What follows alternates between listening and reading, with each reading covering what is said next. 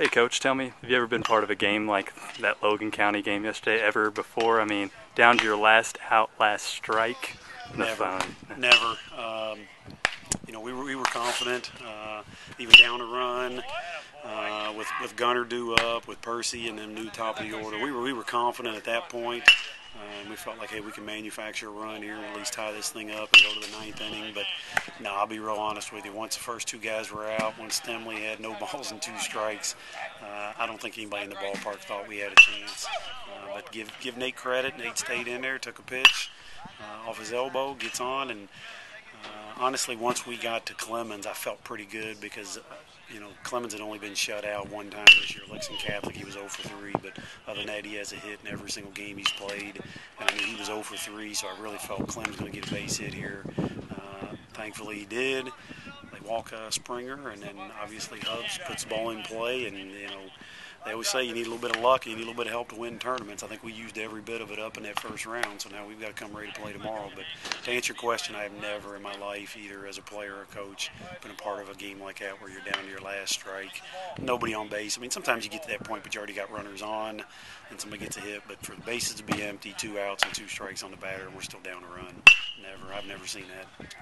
Talk about, you had to go to Britt yesterday. Now the plan was to have him pitch on rest tomorrow against PRP. I mean, after Melcher pitches, now you had to go to him for an inning or two there at the end. Yeah, he threw 2 innings. We were going to make a call today, and he's come in today, and he's thrown a little bit. He said he definitely took care of it last night. He iced, he ran some, and he says he's good to start. So the plan right now, and we could always change it tomorrow, but we'll make sure he's good to go, and the plan is for him to get in there, and if we can get 4 or 5 innings out of him, that'd be great. And then basically it's all hands on deck. Everybody's in relief with the exception of Melcher, and he's not allowed to throw based on the KHSA pitching rules. But we'll start with Ben if he's still healthy tomorrow, and then basically it's everybody else in relief, and it's survive and advance. So we had to win yesterday, and Melcher was done after 6. Ben's our next, and we had to throw him in there. We didn't want to end up losing to Logan County and not have Ben have a chance to compete. So we got the job done, and now we just have to move on, and